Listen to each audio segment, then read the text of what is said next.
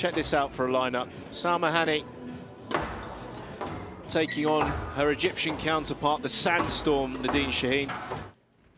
The lifting and the all-round squash, I feel, is much harder. It's not innate in her nature. Hand out 4-3. So if she's going to get the win today, it has to be her A game that is on.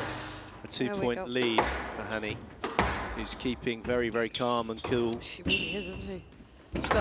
She's very poor decision-making with that cross-court drop at the front from Shahin, though, opening up the court too high. Salma Hany's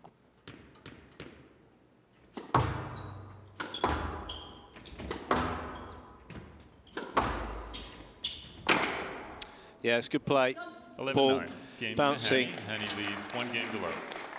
These players, she had so many close matches with the top-ranked players, but always lost out in the final phase.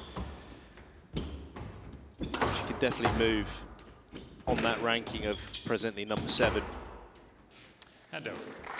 But Nadine Shahin will keep fighting away, and we're still in the embryonic stages, really, of this match. Guessing from the front.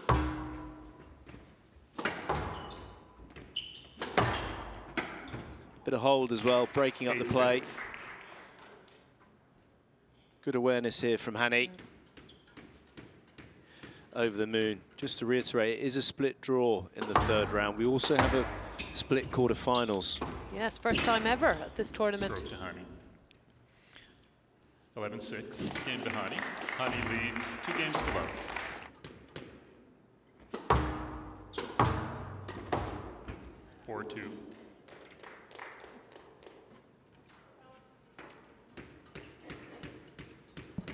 And a few times Hany's done it quite well. She's a fighter. One diagonal too many that time. 4-all.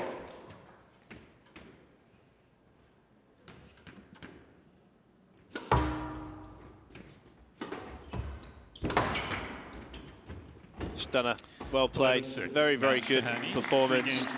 Going on the past history, last time these ladies played, it was actually in the British Open, and it was Shahin that won. So Salma Hany putting a few demons to bed. 29 minutes, under 30 minutes. Very efficient 3-love victory. She'll be over the moon with that, that's for sure.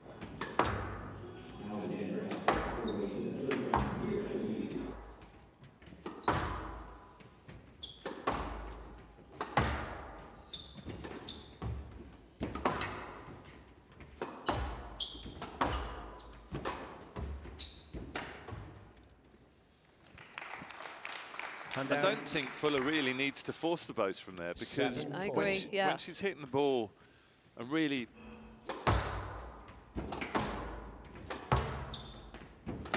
again, you can see it there. She's rocking Elaraby back, and then she takes the ball in short from a very strong, balanced position. See there, look, it's Elaraby trying to dig. She's done well out of that front right corner to reset the rally. She saved another game ball just to get herself a bit more settled in this match. That's a good shot from Elaraby. 7 game to Elaraby. Elaraby leads 1 game to love. And she'll have to deal with the accuracy of the sidewall.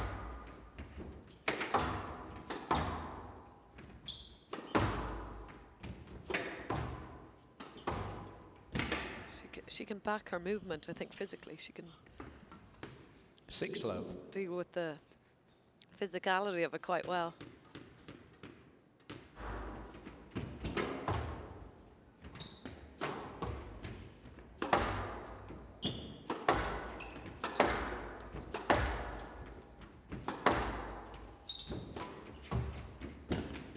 So again, it's the subtlety, isn't it, of Elaraby? She's unlocking the door. Well,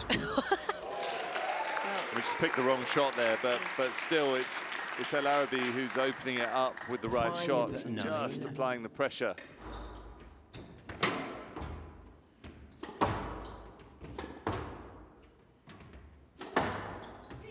No let. No, the ball was passed. Ball was passed. Fuller not happy with Elaraby's movement. I don't think John Mazzarello was quite hearing what she was saying, or he was choosing to ignore it. So I thought was working well for Fuller in the first game when she was doing that, getting in front and really put some extra pace on the shot.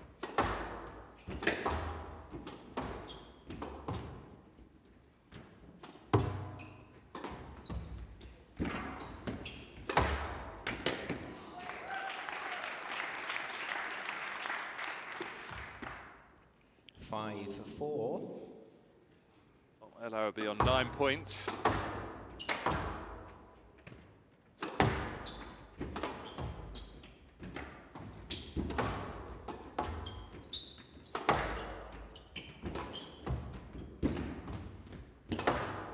That's the right decision there.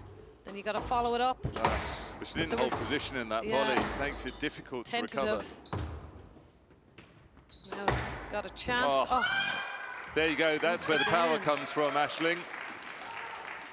Winding up on this backhand. Match ball. The rotation provides the power.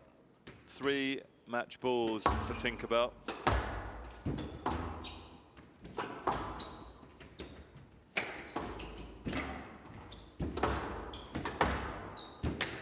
Oh, I can't believe it. That is a brilliant recovery from Elaraby. Just takes it in a stride. It's nicely impressive to stay in that rally and win that point there. 36 minutes in duration, Elaraby taking it 3-love. Again, it's always 35 or 36 minutes between these two. 3 times they've met now. But this time it's 3-love for Elaraby.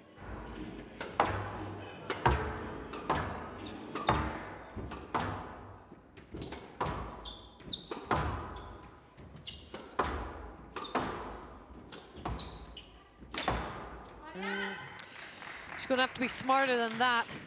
She thought she got away with the old flick cross court, but it sat up.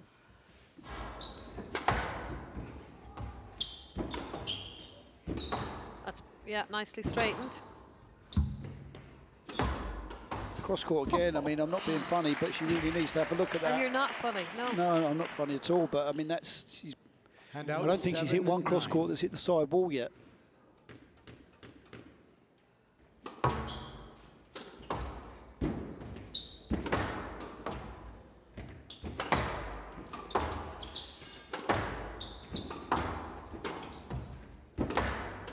Cross court there again. We go. Every single one.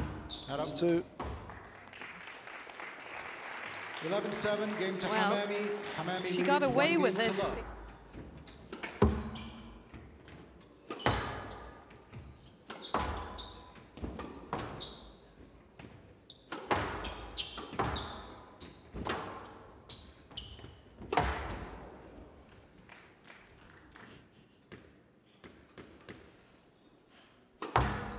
Finds herself in a very similar situation.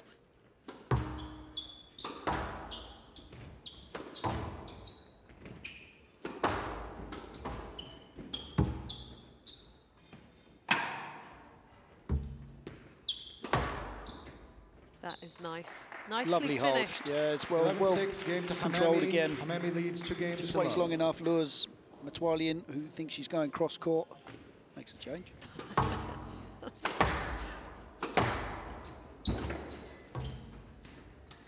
Oh, something different from the front. Look at that.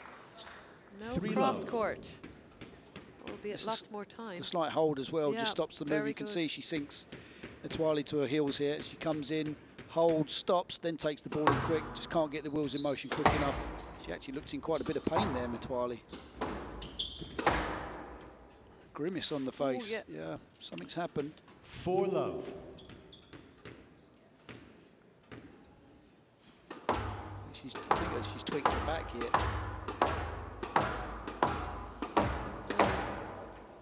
67 minutes gone into those legs yesterday, and it was a battle.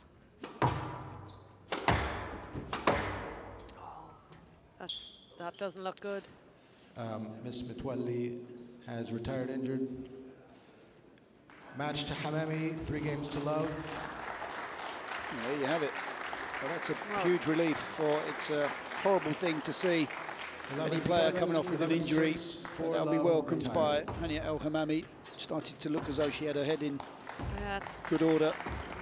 Never good to see the R, the red R next to a name. But Hany Hammamy does go into the quarterfinals here at the Windy City Open, courtesy of that. Ladies and gentlemen, your referee for my final.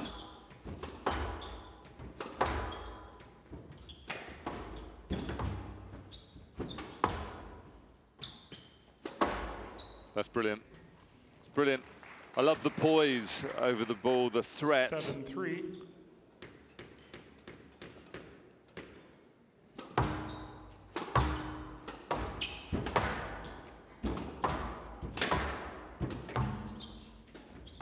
Oh, that's brilliant. Hitting the unexpected. It's very difficult, isn't it, when you're coming out from a shot to go back in where you've just come from.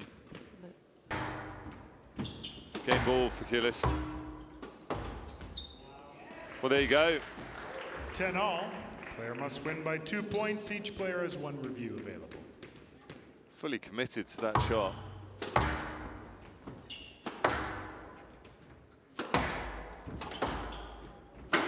Well, she's made a really good fist of it. You have to say that Gilis deserves that first game with the way she went at Nour Sherbini.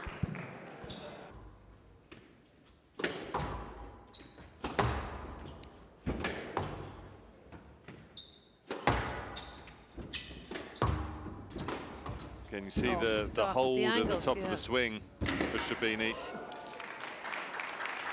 Just breaks up the movement for the opponent all the time.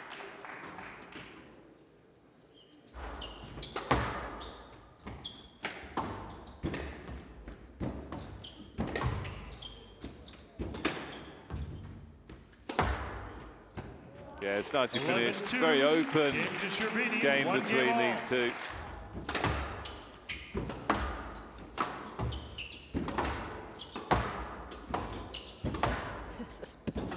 This pace is something else.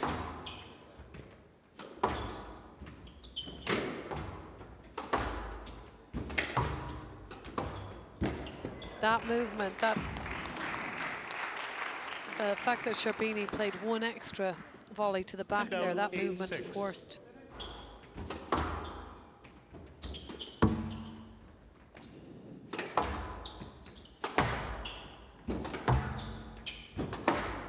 This is wicked. This is so good from Tinne Gilis. And out 7-9. There's just a certain, I don't know if she.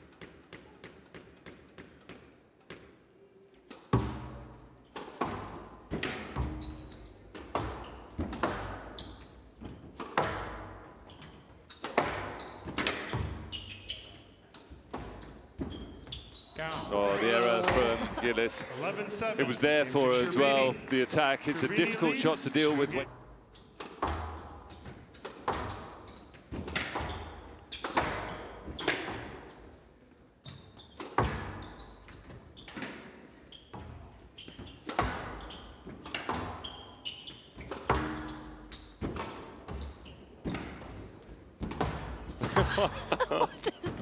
I mean, they're in exhibition mode, these two. What was that for? It was like she was scooping, scooping snow. That's it.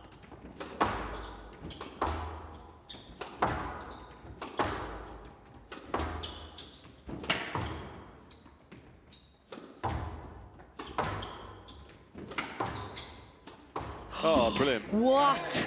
That served her so well, the backhand. Backhand volley drop, fully committed to it. Look at what.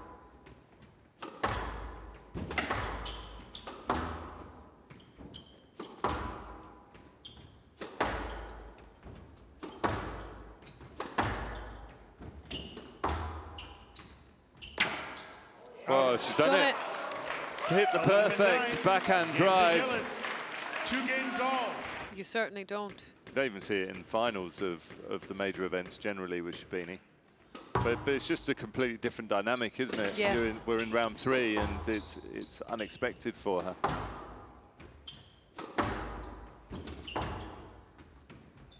Sort of blindsides you slightly.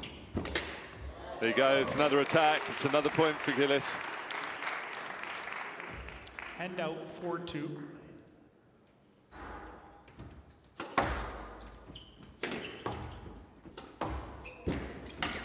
Look, I mean, that is unbelievable. Just the way she poaches around the player. Look at the speed of Gilis, though. She got it! This is a ridiculous rally. Oh, it no! didn't deserve that. It didn't deserve that. Not after the movement by Gilis. Unbelievable. I mean, I think Gilis is getting faster and faster. Defying logic. Must be high on adrenaline. Oh, she's cranked that up too. She's in trouble. Is she though? There you go. 11-8. Nour Sherbini breathes a huge sigh of relief. 11-2, 11-7. What an outstanding performance from both players. All credit to Tinne Gilis, the way she approached that match, the way she attacked Nour Sherbini. 57 minutes of brilliant squash.